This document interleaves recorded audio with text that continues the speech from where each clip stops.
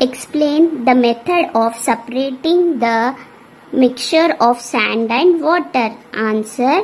We can separate sand and water by sedimentation and decantation method.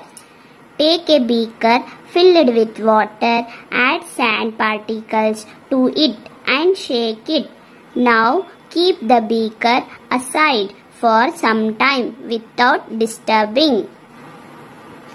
After some time, the sand settles down at bottom of the beaker. Later, water can be separated by the process of decantation. Separating a mixture of sand and water using sedimentation and decantation.